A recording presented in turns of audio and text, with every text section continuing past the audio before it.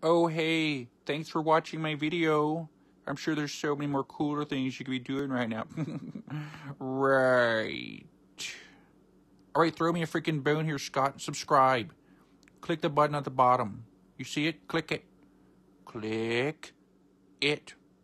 When a problem comes along, you must click it. Click it good. Do it, or I'll send my mini-me after you. Yeah, he's not that big, but he's very dangerous. And you're gonna find out in 1, 2, 3. What's up, everybody, and welcome back to Adam and Tyler World. Thank you for joining me today. Don't forget to like this video, comment below, and subscribe.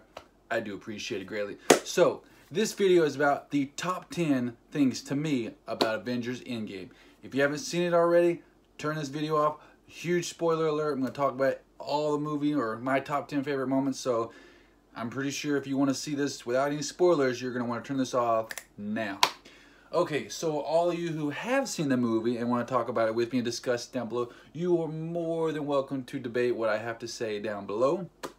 Yeah, that's about it. So let's get into it, shall we? So to start things off at number 10 on my top 10 moments of Avengers Endgame was the moment when Spider-Man had the Infinity Gauntlet. He was holding on to it. It's the one, of course, that Iron Man made for the Hulk to snap his finger and bring everybody back to life. Well, he was holding on to it, and Captain Marvel comes down. She's got her new haircut. Looks a little boyish, although my hair, you could say, looks a little girlish, so who's to say? She comes down. She's trying to get the gauntlet from him. He's like, hi, I'm Peter Parker. He's all scared because he didn't know what's going to happen next. She's like, hey, Peter Parker, you got something for me? And he's like, yeah, and he's all beaten and battered, and he like offers it to her, like, here you go. He's like, I don't know how you can get through all those people, and just shows like a mob of bad guys. And all of a sudden, one of the girls shows up. Don't worry, she's got backup. And you have your little girl power moment where you see all the girls like, yeah, and they're ready to fight, and they'll kick butt and do all that kind of stuff. I just thought it was funny because, of course, there's all mostly guys in the show, in the movie, and then Captain Marvel comes along and she's a butt kicker, and all of a sudden all these girls are like, oh, I kick butt too, which is fine. Let's say they could kick my butt. But the major thing I thought was funny that they had every single female there, not one male, and they even had Mantis there. Granted, Mantis is a smoke show, but when it comes to fighting, not too good. Moment number 9 also has to do with Spider-Man. Right when they came back, Spider-Man sees Iron Man and goes, hey, Tony, or Iron Man, whatever, I can't remember what he calls him. He goes, hey, I don't know what happened. You know, when I turned to dust, I must have passed out, and I came to, and Doctor Strange was doing a little spinny thing, and he's just talking. Iron Man's just looking at him like, wow, he's back. He's alive. I helped bring him back to life. He just gives him a big hug, and Spider-Man just stops and, oh, this is nice. So that was a heartfelt moment, and it was nice to see that because when the beginning of the movie, he comes, he sees Captain America, he's like, I lost the kid. And he was very upset about that because he cares about it, and now he's back. Moment number 8 was the very, very, very end of the movie. You got to see Captain America when he was old. He went back in time when he was young, and he went back in time, and then you see him in the present, and he's old because he went back in time and stayed in the back of the past. And which is weird because I thought he couldn't age, but I guess not. And the very last part, you see him dancing with Peggy, so that was a sweet moment because, you know, he loved Peggy, and he kept showing him with a little thing in his, like, little pocket watch or whatever you want to call it, and had the picture of her. So it's pretty much inevitable that he was going to end up with her at the end, and I kind of saw it coming because the whole time, like I said, when he was leaving, and he saw Bucky and Falcon, and they're like saying, man, we're going to miss you, blah, blah, and whatever, blah, blah. Okay, he's going to be back in 1, 2, 3, 4, 5 seconds. So it's kind of a dead giveaway there, but still heartfelt nonetheless. I might have teared up. Moment number 7 was when Thanos actually finally disappeared. After Iron Man went snap and everybody else disappeared, and then you finally see Thanos sit down tired and exhausted and beat and just knew, I'm going to lose. And you see him just go fade away. Finally dead. He's been in Marvel movies for several years now. Let's see, he's been in Guardians of the Galaxy 1, all kinds. Of course, Infinity War, definitely a huge part of that. He was Endgame, then one bad guy, so he was finally dead. Thank goodness the good guys have won. Moment number 6 was a huge, huge moment. You see Thanos, he's beat up Captain America. His shield is beat to heck. He's just like, and he pulls the leather on really tight, and he's got like half of his shield left. He's just ready to go on against Thanos and his hundreds and thousands possibly of bad guys. He's just like, I'm never going to give up. I'm going to keep going. You're going to have to kill me. And all of a sudden you hear Falcon go, Captain, can you hear me? Can you hear me? And all of a sudden you see the from Doctor Strange, and the good guys start showing up here and there and all over the place, and then you see all of them lined up, and he finally got to say it. Captain America got to go, Avengers, assemble! And they charged forward. They had a huge fight scene. It was awesome. Moment number 5 was a callback basically to Infinity War, where we saw Gamora die, and it was probably the saddest moment of Infinity War in my opinion, because Guardians of the Galaxy are the best part of the Marvel universe to me. I said I wasn't even a big fan of Marvel until Guardians of the Galaxy came along, and they changed the whole landscape, because before that, mostly the movies were serious. Like I said, Thor 1, Thor 2, Captain America 2, 3, blah, blah. They're all serious movies. I love comedy. Guardians of the Galaxy was comedy. They changed it. So in this part, it was when Gamora finally met Quill again, and you just that moment of like, oh my gosh, and he's just like, Gamora? And he walks forward to her.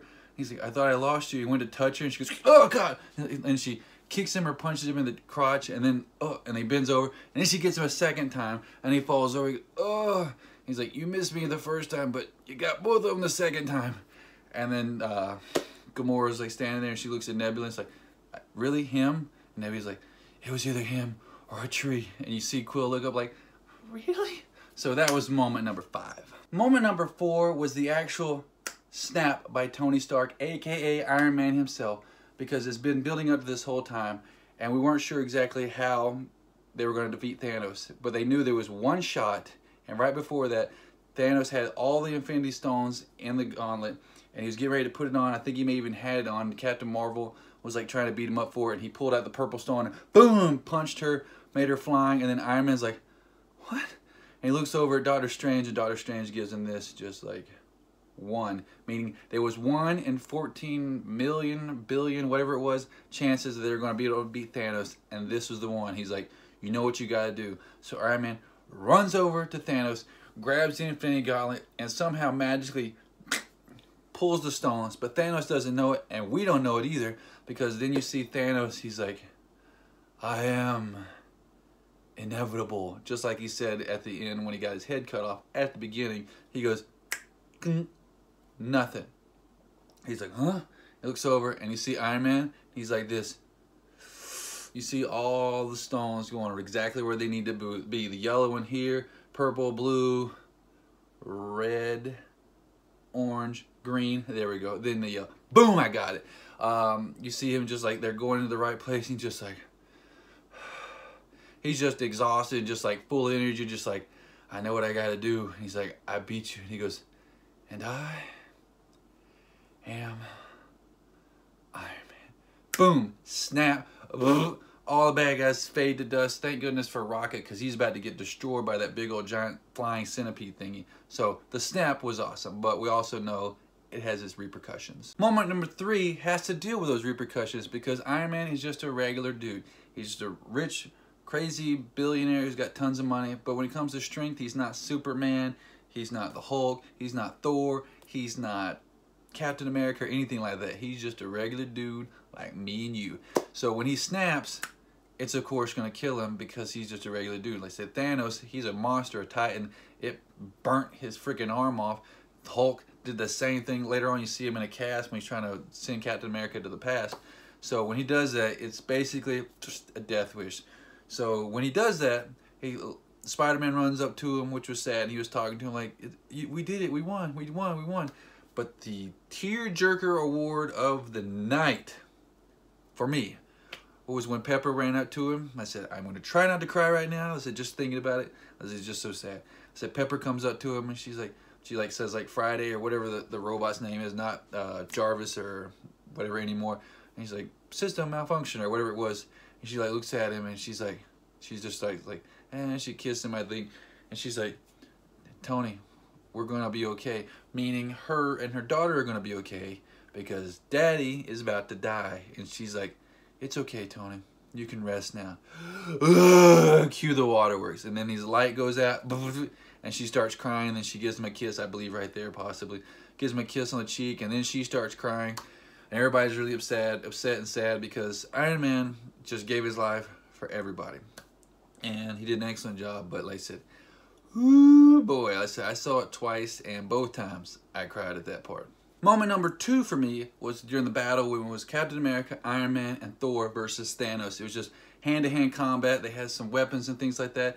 And you see at one point it's Thor versus Thanos, and Thor goes to get Stormbreaker to come to him, and right when he does, Thanos intercepts it and starts shoving it into his chest. You see it cutting through his armor. He's just like, ah, ah, and he's going to cut right through his chest, kind of like what Thor did to Thanos at the end of Infinity War when he threw the Stormbreaker and went and stabbed him right in the chest.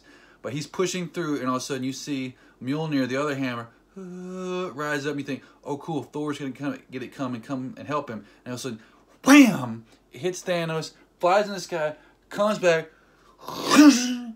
Captain America has Mjolnir. And then it was like, yes! He finally did it! He's got Mjolnir and he's got the shield, like, yes! Super excited about that part. And you see Thor go, I knew it! Because he's like, I knew he was good enough to get it, because you had to be righteous to be able to hold Mjolnir. I hope I'm saying that right. I love this thing, but I just don't know if I'm pronouncing it right. So he had to be righteous or whatever, good enough to hold it and whatever. Like, he almost picked it up in Age of Ultron, but he wasn't able to. And of course, Thor was happy because he just got his life saved. He's about to be chopped in half like a piece of broccoli, but nope. Captain America comes to the save. He starts ding, ding, ding, throwing the shield, throwing the hammer, bing, bing, bing, bing, beating up Thanos. It was freaking awesome. And moment or part number 1, my favorite part of Avengers Endgame had to be, without a shadow of a doubt, Fat Thor. This guy stole the show. I said, he was boring as heck in the first 2 Thors, but then in Thor Ragnarok, him and Taika Waititi joined up together and like, we're gonna let you do whatever you want and be more like Chris Hemsworth and be hilarious and funny, and that's exactly what we did with Thor Ragnarok. Saved the franchise, in my opinion. Then he was the same guy in Infinity War. He's the same guy in Endgame, except now he's fat. It was so awesome. I said, you gotta give this guy credit, Chris Hemsworth. This guy is shredded to the max, and he comes in to be Thor, and he's Fat Thor. In the words of Rocket Raccoon, you look like melted ice cream. He was awesome. He was hilarious the whole time. He was trying to drink beer. He was scared. He couldn't talk to his mom. He's just like, oh, no, for the future. He's like, oh, and he's just crying the whole time. He had that stare down basically at the end with him versus Star-Lord, where they're like, oh, the Guardians of the Galaxy are back. And he starts moving Star-Lord's screen, and Star-Lord's like, this is my ship, you know, I'm the captain. And he goes, oh, no, of course, of course. And he's like, and they were like, oh, you guys should, Drax, I believe, was like, you guys should fight to see who could be the rightful leader. And then like, no, that's not necessary. No. And then just the look on Thor's face when he's like, no, of course you're the leader, of course. And he's like, of course you are. Just like, it's adorable. Like, I could smash you with my thumb if I wanted to, but he's trying to be humble, trying to be a better guy. So that's awesome. Plus, it means that if they have Guardians of the Galaxy 3, which I'm hoping they will, James Gunn's back. Sounds like they're going to do it, but it's only until like 2020, which stinks, is when they're going to start filming it. So it's 2021, which means 2 years till I get to see this bad boy. But I'm super excited it's going to happen, hopefully. That means Thor might be involved. Yes! I just told you, Guardians of the Galaxy is my favorite part of the Marvel Universe. Thor is my favorite part of anything, like, as far as not Guardians of the Galaxy that's in Marvel. You put them together, magic. And like I said, and even the part when him and Captain America were going back and forth after Captain America had gotten Mjolnir. He had Stormbreaker at one part, and Thor had Mjolnir, and he goes, no, you get the little one. And he gives Captain America the Mjolnir, and then Thor gets his Stormbreaker again. Just hilarious, just awesome. I said, everything about it. I said, Fat Thor stole the show of Avengers Endgame, if you ask me, without a shadow of a doubt. You might disagree, that's fine, but like I said, if it weren't for him, that movie would have been a 5. Like I said, he stole the show. Bottom, like, there's nothing you can say. It's why I got my hair long. Thor's awesome. That is it. Thank you everybody for watching this video. Don't forget to like this video. Comment below. Tell me if you think I'm an idiot. Tell me if you think I'm right on the 10 favorite things of Avengers Endgame. If you haven't seen it already and you're watching this, you might be a crazy person because I just spoiled everything for you. Well, not everything, but most things. That is it, everybody. Thank you. And that is it till next time. Peace.